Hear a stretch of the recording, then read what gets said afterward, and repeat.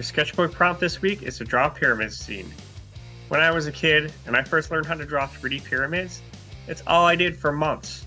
I love to add little windows and doors inside of the bricks, add mummies and cats, and other cool little features.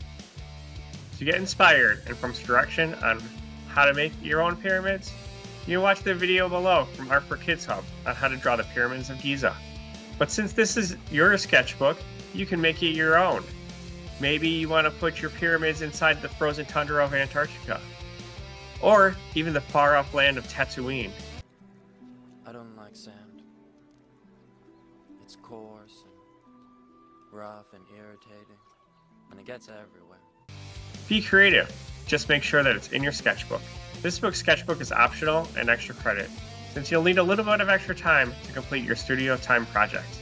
But if you choose to accept this challenge, I'm sure it will be super awesome, and I can't wait to see it.